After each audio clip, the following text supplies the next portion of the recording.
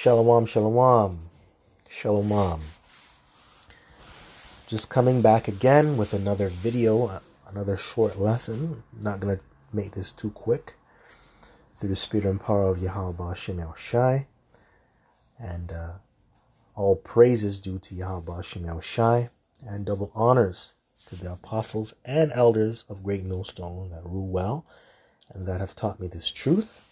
May Yahweh Hashem El Shai invest more in you, and the same goes down to the rank and file. May Yahweh Hashem El Shai be with you as well. So earlier today I was just scrolling through my subscriptions and I came across this post that was posted by RT News, and immediately this picture here caught my attention. I didn't really go into the article yet. I'm gonna do so later, but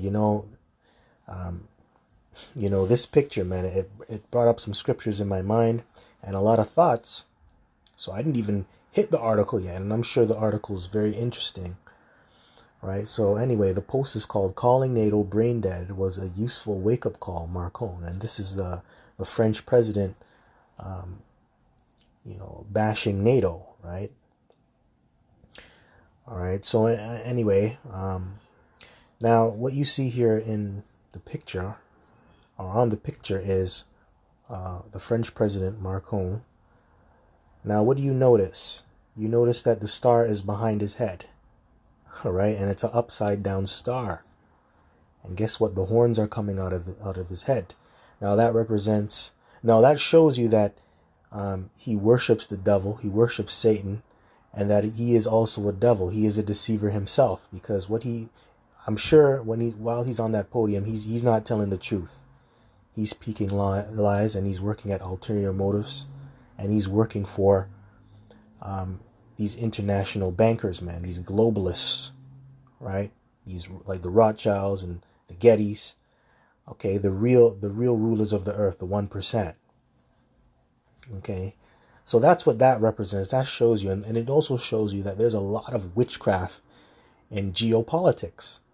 A lot of your politicians and your aristocrats that are deemed as nobles and very prominent in the world and in our society today, they're a bunch of witches and warlocks, and that's what this proves. Right? So now I scrolled down and I looked at the comments, because this also took my attention, man. Okay, a lot of people are waking up to the fact that you politicians, you're corrupt, and you don't have the best interests for the average person, the average human being. You don't have the best interest for life in general. Okay, and people are waking up to that, and you see a lot of people calling out Mr. Macron over here by saying that he's a damn Satan worshiper. Okay, so it says here, this was posted by Issachar, and this is an Israelite. Okay, he's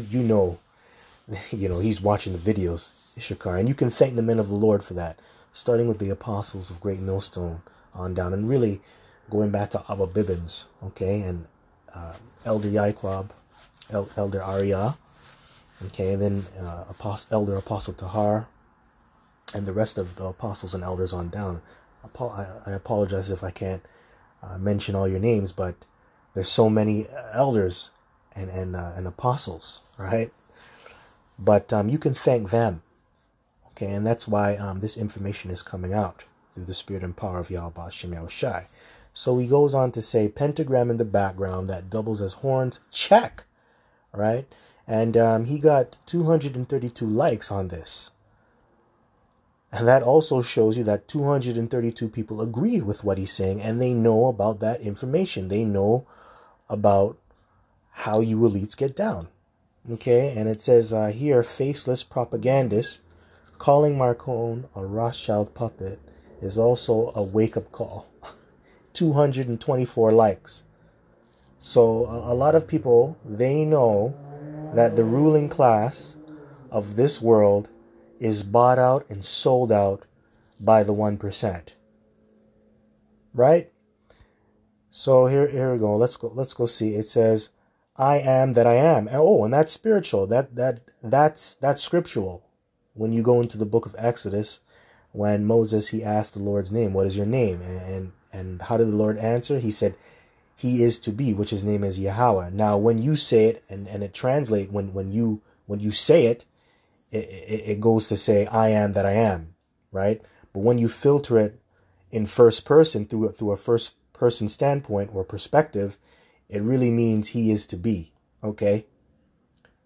All right. So that's scriptural as well. And that got 75 likes. And I bet you this person here, he came across the Hebrew Israelites.